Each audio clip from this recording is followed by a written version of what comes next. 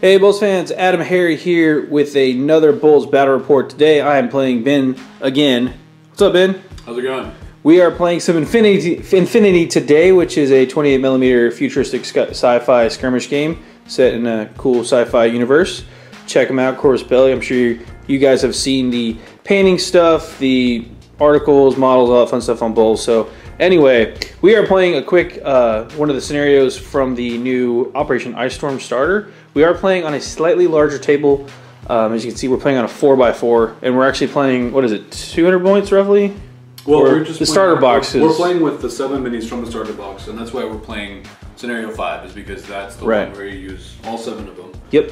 So it just seemed, you know, we talked about it a lot. What do we do for our armies? We don't want to make it too complicated, especially because we're kind of still noobs too. That's right. So what we ended up doing was just, you know what, screw it. We have the starter sets. We're just going to use them all from the starter sets. All of them. Yep. And they have just enough special rules that we're definitely going to learn some stuff. We're going to talk about what the models do, but nothing's going to be overly complicated. So we got some guys with thermal optic camouflage. Boom, that's what this marker is. So that's a special rule you're going to need to know. We got some guys with a combat jump, like this dude. He's not on the table for a reason. He's going to jump in somewhere. Hopefully last on the back. Last time he failed at that. He had just had one job and he didn't do it. But the objective on this mission is basically to control this super secret agent here in the middle. Yeah, she's gonna by the end of the game. She's going to try to shoot at us as we make our way to the center. The game ends when we're all out of models, so we're going to have to play aggressively. And you get 4 points if you're the one who controls the roof at the end of the game, and that means have a model there that isn't dead or unconscious. Yep. And I am using the Nomads from the starter set, and Ben is using the Pano forces from the starter. Right. So, with that said, give me some respect. Let's go over Ben's stuff real quick, and then I'll go over my stuff. All right, Ben, tell me what the Pano forces are rocking here. All right, so from left to right, we have our Akalis. He's gonna hopefully jump in. He's just got a combi rifle, but I'm hoping I can put him over there behind your little line troops. Maybe he can cause some chaos. Oh yeah. This is an orc troop. He's my lieutenant. Now normally you're not supposed to let your opponent know who the lieutenant is. What? But yeah, never let your opponent know who the lieutenant is. But this is just a demo, and so we're using the models straight as they are out of the Ice Storm set, and that one says that the orc trooper is your lieutenant. Yep. So as we get better with this, we'll probably have some more in-depth battle reports, but for now, there you go. Over here I've got my Father Knight. He is, mostly what he has that's awesome is you can see he's got that big sword. So he really wants to carve some dudes up in hand-to-hand combat. This is going to be only the 4th game I've played with him, and my focus, all 3 of the other games, has been just trying to get him to just hack or stab or chop somebody with that freaking sword he has. Using the engage AR open, not the dodge. Correct. That's another thing we learned last time. Yep. So hopefully this time we'll get to chop somebody up. This is a Nis. He's a sniper. I did some really cool stuff with him the last time I played. He's got a really long range, and I was able to deploy him on a piece of terrain, so he's got a very good vantage point. So he's going to do AROs at his automatic reaction order. Whenever Adam moves a model or shoots with a model, any model that can see it gets to do an ARO, automatic reaction order, and that includes shooting back at them. So he can just shoot all over the board with those AROs, so that's pretty great for him. Unless I shoot him back first. Yeah. The last up, we've got the Fusiliers. Every faction has what it's called their cheerleaders. Sometimes you can get multiple cheerleader options. Cheerleaders aren't necessarily like... They're not awesome, but they're not terrible. Yeah. These guys can do stuff. They have they have the combi rifle. It's a really basic gun, but it's not terrible. It's got a burst value of 3. That means you roll 3 dice with it, get 3 shots. But they die pretty easily. And because of the weird way that Infinity generates orders, you want all your troops alive. And that's why they get called cheerleaders, because every model you has gives you an order token. And which are these? We use these. They come with a set. So yeah, every model that you take to the battlefield gives you an order token, +1 for your lieutenant, and you can use those on any model. So just having these guys on the board will let me activate some of my better guys, like this guy or this guy, 3 extra times. So it's also important just going to protect them. Yes. But if I can get to him and kill him, then I'm going to shrink his order pool, and he'll be able to do less during the game. So exactly. So just by killing these guys, he can limit this guy's effectiveness by about half, because he's going to lose almost half of his orders. Yep. So with that said, let's go check out the Nomads. All right, it's your turn, Adam. Let's talk about your Nomads. Sweet, Nomads. So first up is I have this guy right here. Is actually a Spectre. He is using the TO camo. When you deploy something with camo, or in this case TO camo, you actually deploy the token and you don't tell your opponent what the guy is. So Ben, forget that that's a hidden Spectre guy there. A what? Exactly. But he's rocking a combi rifle, basic stuff, infiltration, and 2 personnel. So I can deploy him further, but I'm choosing not to. So that's one thing there. All right. Next up, we'll start here. This is the Grenzers, or part of the Grenzers. It's a just a sniper basically. He's got a multi-sniper rifle. He's got courage, which is nice. If he has to take a guts test, he can choose what happens. So basically choose to pass or fail. So a guts roll is basically if you get shot by something, you might have to go diving for cover like a frightened child, because which is what I would do. Yeah, totally. Yeah, shoot at me. But this guy, he is a hard ass, and if he gets shot, he's just like, whatever. Or he can be like, it comes with a job. I heard that was a 50 cal round. I'm ducking. That's true. Yeah. So you know, whatever. He also has the multi-spectral visor level 1, which basically helps nullify some camo stuff. But so does that mean you'll be ignoring my Nissa's CH mimetism? If I could see you, but there's a box in the way, which is kind of why we did that. Yep. All right. Who's next? We have a Reverend healer there. So she's the medic. She's got mimetism, which is a chameleon thing. So camo basically, and then doctor. So she can actually help res guys. If you go down, if you get knocked down, you take a wound. If you have one wound, and you get hit and you fail your armor, you are unconscious and knocked down, you're prone, and she can run over and pop you back up. So, but if she fails that test, then you're really dead. You go from unconscious to dead. Yeah, there we go. So, unconscious. That's just glare right now, but whatever. We'll see him again later. Or just on Ben's guys. Not really. I also have, so that's the Reverend Mother there, Benny Jesuit Witch. That's what she is. And then next up we have the Immobile Brigada, which this is my, don't tell Ben, that's my lieutenant. Multi-rifle and light flamethrower, also has courage. He's kind of a boss, kind of a hoss, so I'll be using him quite a bit. He's got like 4 armor, which is fairly high in this game. It's not as high as a tag, obviously, but still pretty solid. And then, unfortunately, he's a pretty elite guy, but they just gave him the wussy combi rifle. Yeah, whatever. I got a breaker pistol. That's true. I could break you with that. I think breaker pistols have cool ammo. That's what their deal is. These guys over here, my Agua Lacidos, which are basically is a rough translation to like sheriff or bailiff or something like that. Me personally, I call them water boys because it looks like agua to me in Spanish for water. So these are my, instead of cheerleaders, the Nomads get water boys is what I call them. So all right. I got 3 of those. They're basic troopers again, not real great, but they can cause some trouble. They do have combi rifles and can do the arrows. That's kind of what you use them for. But if I lose those guys, I lose my order pool, which I'm sitting on 7 orders plus 1 lieutenant order. We both are, yeah. So that's the way the it's like up. They planned that. Yep, it's like they planned it. So, but they are important. A little note too about the factions. Ben was mentioning this too. I'm playing the Nomads. Nomads are spacefaring guys. There's like 6 ships or something like 3. that. Tunguska, Bakanin, and Corregidor. All right, so 3 ships now. Probably would have liked that before, but 3 ships, and they float around. Then they are Nomads, and they work together. It's a fleet-based chapter. Yeah. Oh, that's a 40K joke. That was a 40K joke. All right. All right, it's okay. You can laugh, man. But anyway, yeah. And then Pano, Ben, they're kind of the jerks, right? Well, Pano is like it's kind of like the common theme you see in the futuristic dystopian society. Like on the surface, everything looks good. If you live in Pano, you're probably gonna have a nice house and like decent income, and your life's gonna be pretty okay. But then there's like they have the sort of dark fascist underside. So I kind of think of them as all sort of jerks. Also, kind of there's 2 big boogeymen in this game, and one of them is the Combined Army, who want to either wipe out or enslave humanity, and the other one is Aleph, which is an AI that is sort of kind of out of control, and it also kind of sort of wants to wipe out humanity, but right now it's smart enough to know that it needs humans to help it. The Nomads, that's kind of what their whole deal is.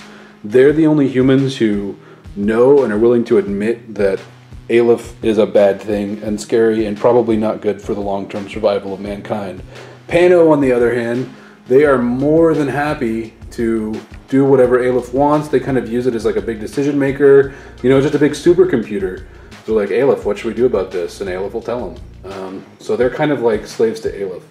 Aleph is oppression, man. Yeah, Aleph is oppression. But there's also, Aleph also has a whole faction because it has its own troops as well. But that's a whole other thing for another day. Those guys are sweet. Yeah, Aleph, they're like the iPhone faction. Everybody is all cool and white and yeah. Yeah. Clean. Yeah. Anyway, we've gone way off on a tangent here, so let's just stop this and let's actually start playing some games. Yeah. Nomad first turn was not super uneventful, but it was pretty straightforward. I moved a lot of stuff up. As you can see, my TO camouflage marker moved up here, moved this way, and then into cover here and over. I spent 2 actions doing that. I activated the sniper here, and he unloaded on the special agent in the middle, so she would stop shooting my guys as I moved. Took her out, just straight up shot her sniper rifle. She wasn't within an inch of the lip, so she didn't get cover. My guy was in cover. She AR'd back, which she shot back but didn't hit. So nothing too exciting there. Then I was able to move my mobile brigada up, moved to there.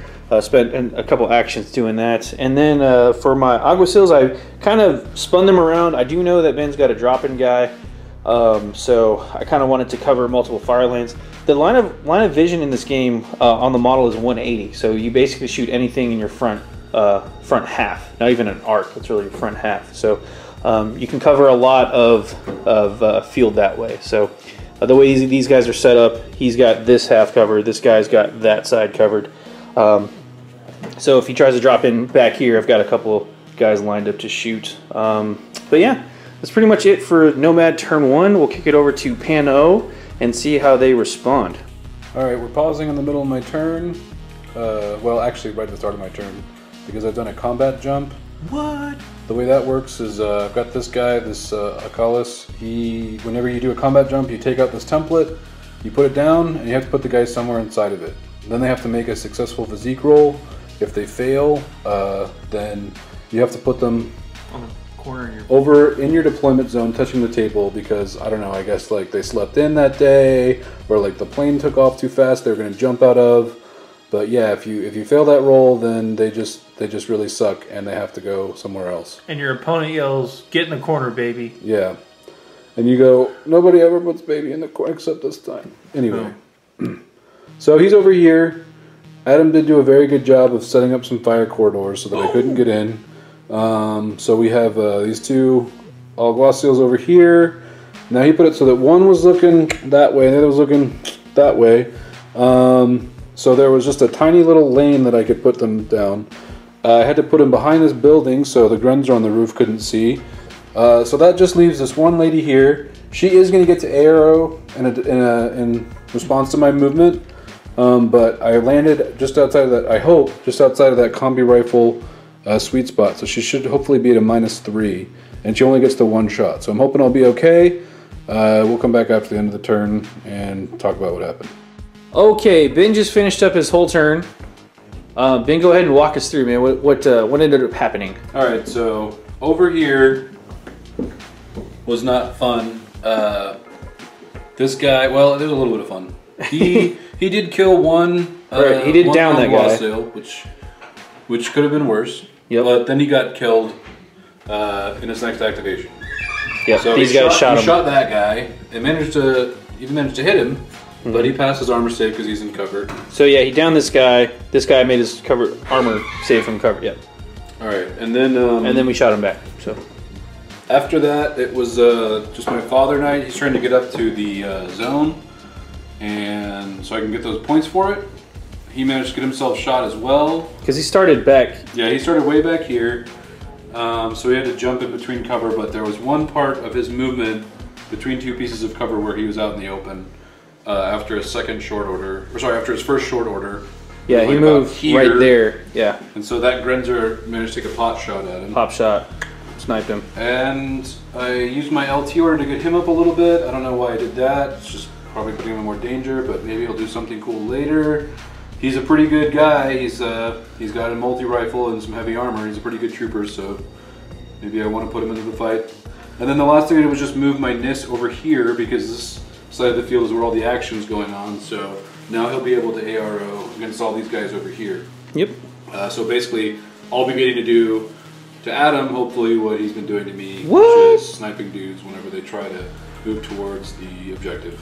Good plan. Okay, so kick it over to Nomad's turn 2. Okay, so Nomad turn 2 was pretty straightforward. I had my TO camo guy. He was over here. I ran him across to here, and he actually got spotted by the knight. What's his name? Father Knight. Father Knight. I almost called him Papa Knight, but Papa Midnight spotted me, and I had to run out. He took a pop shot with another ARO.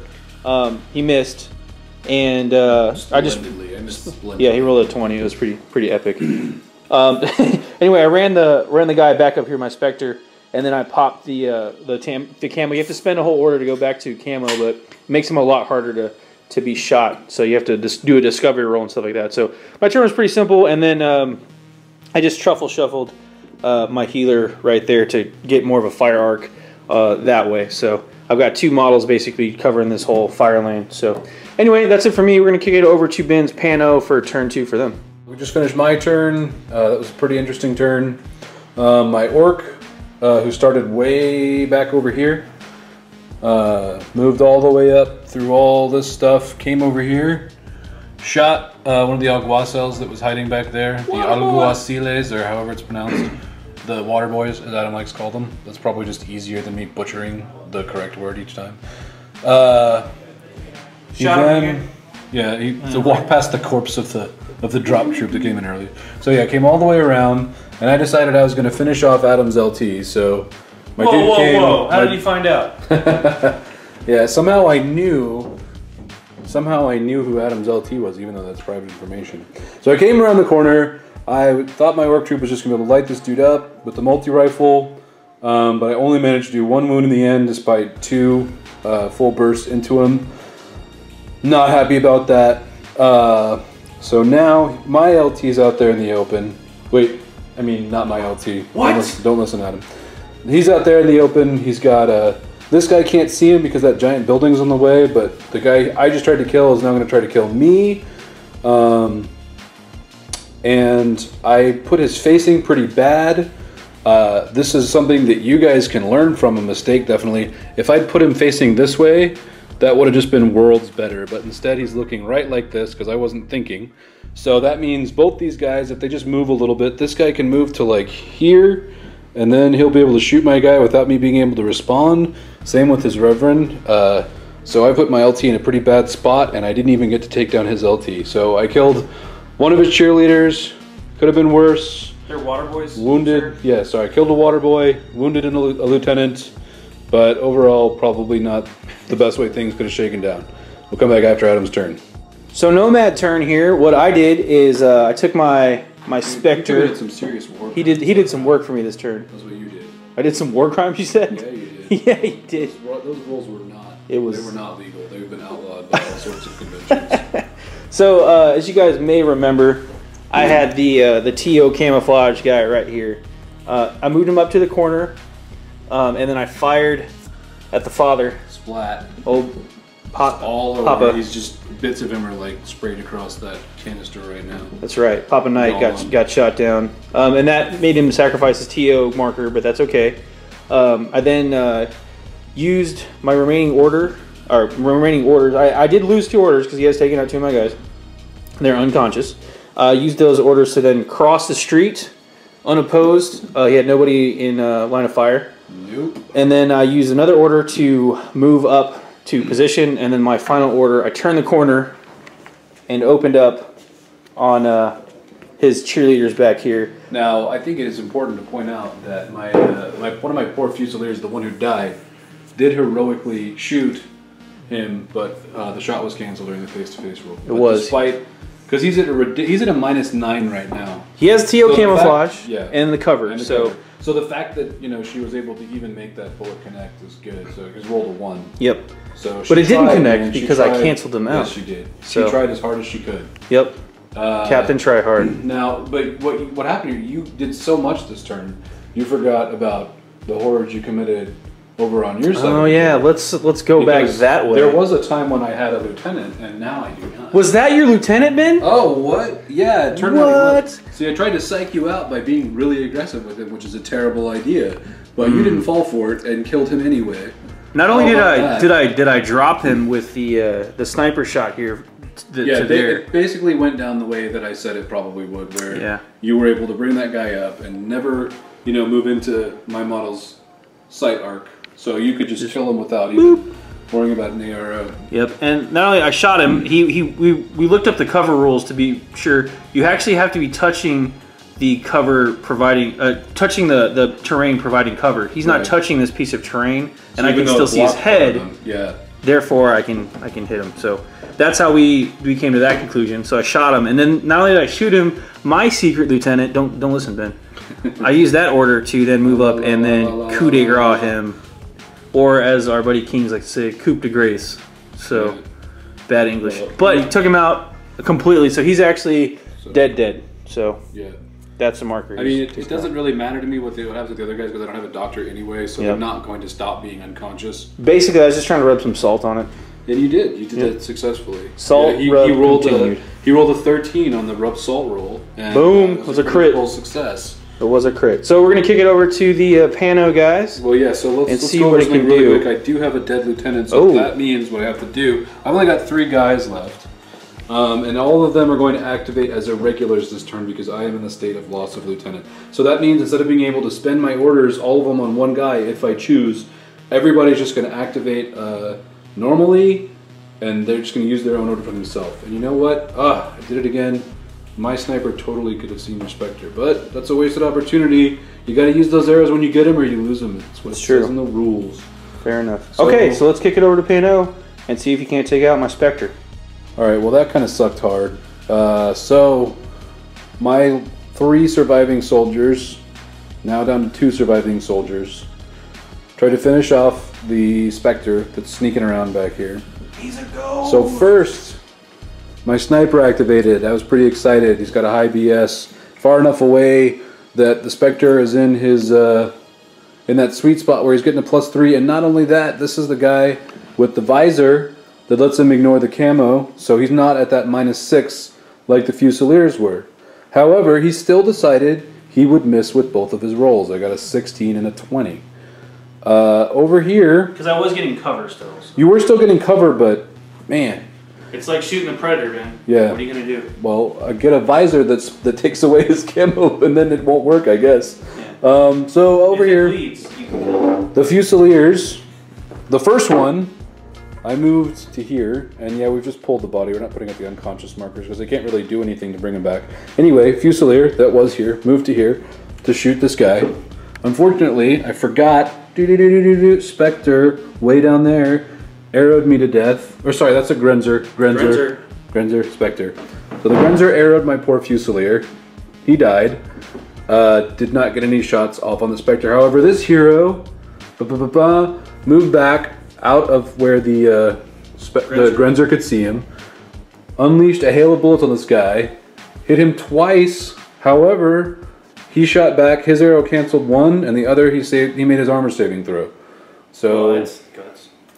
And then the guts. He failed his guts roll though, so he had to retreat. So things are looking really bad for me. If I have any troops left alive when it comes back to my turn again, I won't have to activate everyone irregularly because I've nominated a new lieutenant. I don't know who is it. I don't know who it is. Yeah, I don't actually. Yeah, but Adam has way more orders than I do. I'm doing really badly, so I don't see good things happening in my future. All right, so go ahead and take your turn. It looks like I can see the future because look at this. We got a Spectre hanging around, chilling out, and so we got no Pano guys left. So yeah, Adam, what happened? So I spent my first order to shift the Grenadier guy over. Grenadier. Yep, Grenadier. Whatever. Moved him over here, and I shot that guy, the Fusilier, popped him.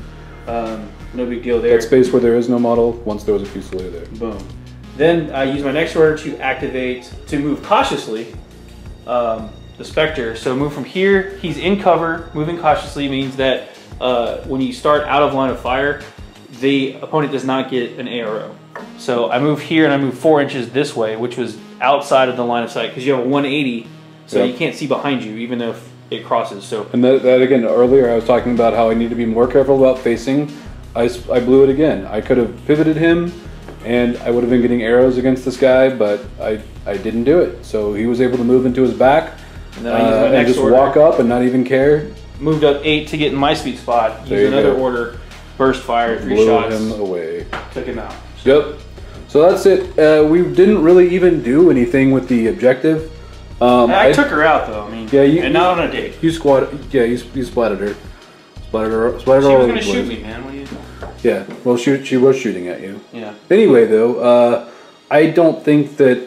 I mean, I think it was silly of us to play this scenario from the learning book. You know, it's from the Ice Storm book because there's not really that much to it. Well, basically, the objective's worth 4 points, and all of your guys are worth 1 point each. Right. So there's very little incentive for you to come out of hiding and really go for it. Especially because the scenario ends when one side has 0 models. Yeah. So I was really going for it just because, you know, bat rep, let's play, but let's not just hide. And obviously that went bad for me because I kept moving my guys in the line of the arrows. So fortunately, the scenarios in the book are going to be a little bit more interesting. yeah, There's definitely more hard, you know, and fast reasons why you need to go to the center. And that's always going to be important in games like this, especially in a game like Infinity, where you can shoot back when people do stuff. You know, you got to have a reason why you ever want to leave cover. So I think scenarios are even more important for this game than, you know, the usual ones we play. for sure. Additionally, you know I learned a lot of stuff. I feel like my biggest failure of the game was when and where I brought in my drop troop. Adam did play a few more games of second edition than me. Yeah.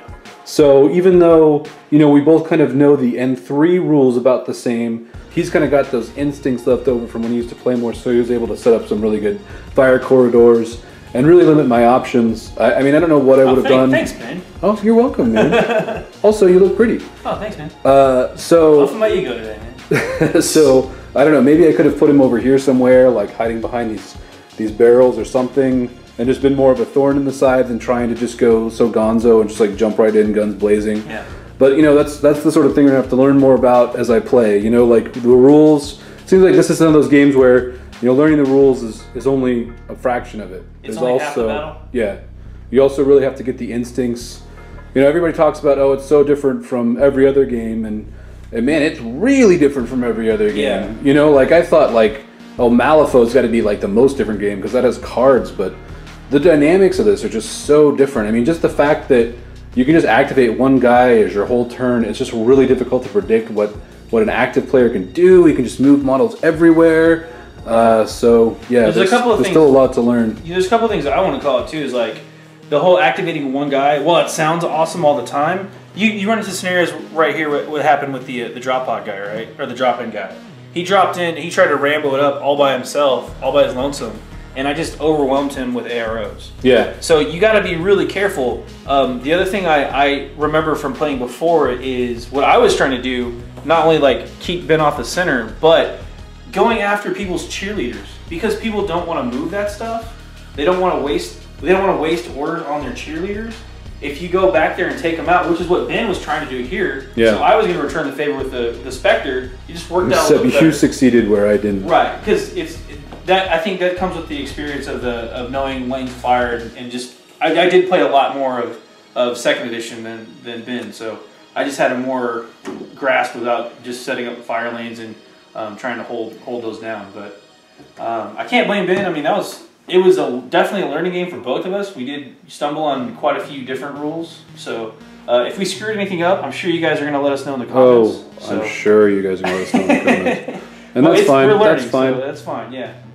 If you did catch anything, go ahead and point it out, because this is a learning experience for everybody. But it was entertaining. I definitely want to play again. Yep, I got more models waiting to be painted. I got more that'll Nomads happen. too. That'll happen. All right, thanks for watching. Go Wildcats. Go That's Wildcats. the action. There were no Wildcats today, but Adam is looking forward to his Wildcats. Yep. That's right. All right. All right, BoLS fans. Thanks for watching. AdamHarry and GentleBen signing off. We're out of here.